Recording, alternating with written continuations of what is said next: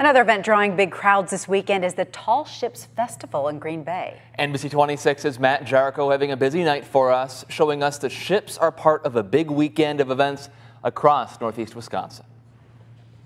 Bluenose 2 was built in 1963. And for the next few days, this famous Canadian ship, A recreation of a 1920s fishing schooner. will dock right here in Green Bay for the very first time. She's quite a ship. She appears on the back of the Canadian dime. She's in the Canadian Sports Hall of Fame.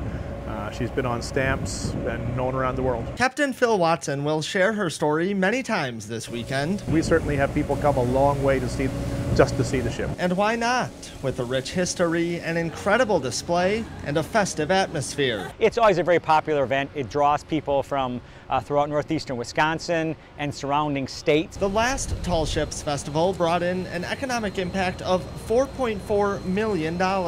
It's big for all of the Green Bay area, and it's certainly a big boost for downtown Green Bay. It could be a boost for all of northeast Wisconsin. With EAA in Oshkosh and Packers training camp near Lambeau Field, northeast Wisconsin is primed for a big tourism weekend. But if you ask the people here, this is the place to be.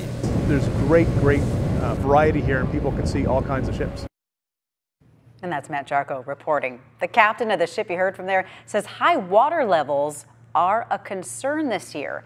But he says the Bluenose 2 cleared the Leo Frigo Bridge by only 4 to 6 inches coming in. He says they'll be keeping an eye on water levels throughout the weekend.